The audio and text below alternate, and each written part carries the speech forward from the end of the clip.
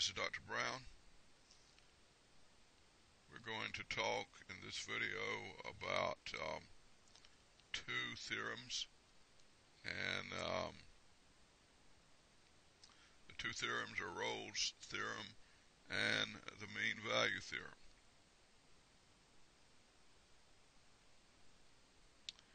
Rolle's theorem says that if you have a real valued function f that is continuous on a closed interval between a and b, and it is also differentiable on the open interval a to b, and f of a equals f of b, then there exists a number c on the open interval a to b such that f prime of c equals 0.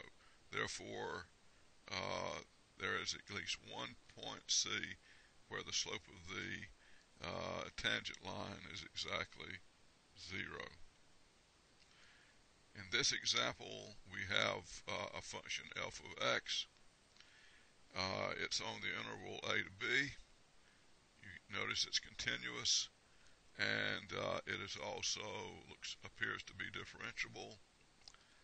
Notice that f of a is equal to f of b, and in this particular example,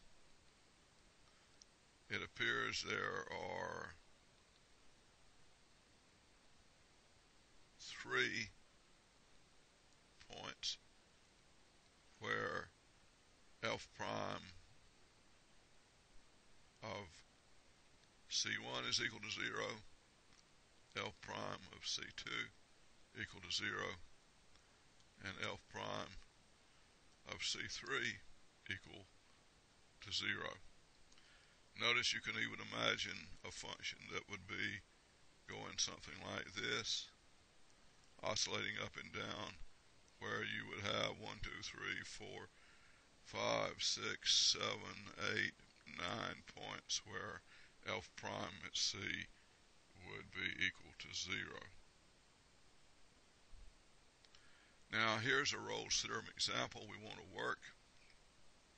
For the function f of x equals x squared minus 3x on the interval 0 to 3, we want to show that Rolle's theorem applies and find the c such that f prime of c equals 0. Notice that f of 0 is equal to 0. F of 3 is equal to 3 squared minus 3 times 3 equal 0. So f of 3 equal f of 0. This function is continuous and differentiable, so there must be a point where the first derivative, which in this case is 2x minus 3, f prime, therefore at some point c, which would be 2c minus 3, has to equal 0, and that of course is where 2c equals 3 and c equals 3/2. So you can see over here on the graph, this is f of x equal x squared minus 3x, that at the point c equal 3/2, that the slope of the tangent line is 0. Now, the mean value theorem sounds a lot like Rolle's theorem in that the real valued function f has to be continuous on a closed interval a to b, differentiable on the open interval, that there then must exist a number c on the open interval such that f prime of c is equal to f of b minus f of a divided by b minus a. Know that this is the slope of the secant line between the point A and f of a and the point B and f of b.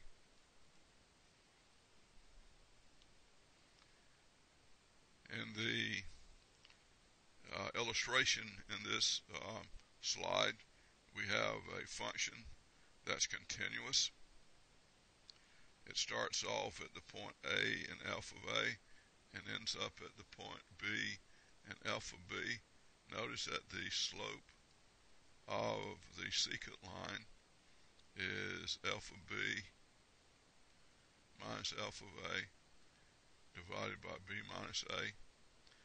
And the mean value theorem says that there is some point C in between A and B such that the slope of the tangent line is equal to the slope of the secant line.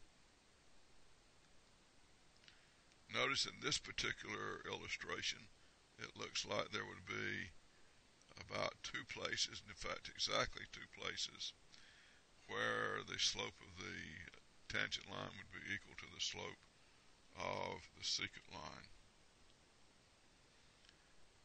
In this particular example, we have f of x equal x squared. We want to calculate f of 0, of course, which is 0. F of 3 is equal to 9. A is equal to 0 and B is equal to 3. So f of B minus f of A over B minus A is going to be 9 minus 0 over 3 minus 0 equals 3.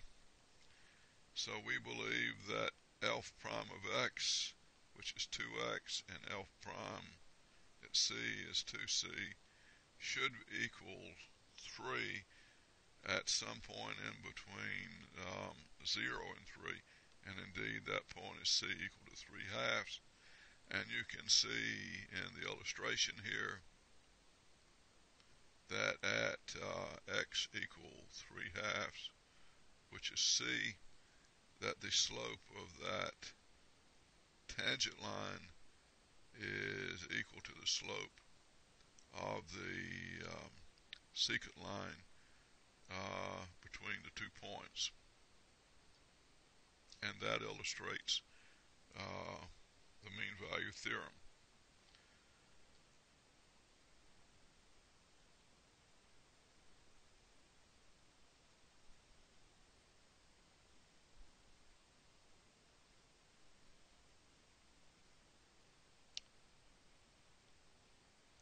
Now there is one last thing I wanted to illustrate, and that is a practical example of the mean value theorem. Suppose you were at 1 o'clock, 50 miles away from Swainsboro, and then you travel to 2 o'clock, to 3 o'clock, and to 4 o'clock. And at 4 o'clock you were 200 miles away from Swainsboro. So this point is 4 and 200, and this point is 1 and 50. And suppose you traveled not in any kind of uniform rate, but went at different rates.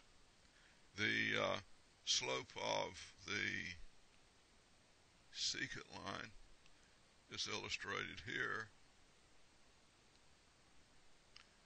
F of 4 minus f of 1 divided by 4 minus 1 is equal to 200 minus 50 over 3 is equal to 150 over 3, which is 50 miles per hour, which is your average speed. And the mean value theorem would say there is at least one point on your journey where you were going at least 50 miles an hour. And looking at the graph here, I would say there were two places on your journey where you're going 50 miles per hour exactly. Notice you're speeding here. You really slowed down here and even went backwards, and then towards the end you sped up quite a bit. So that is the Rolle's theorem and the mean value theorem.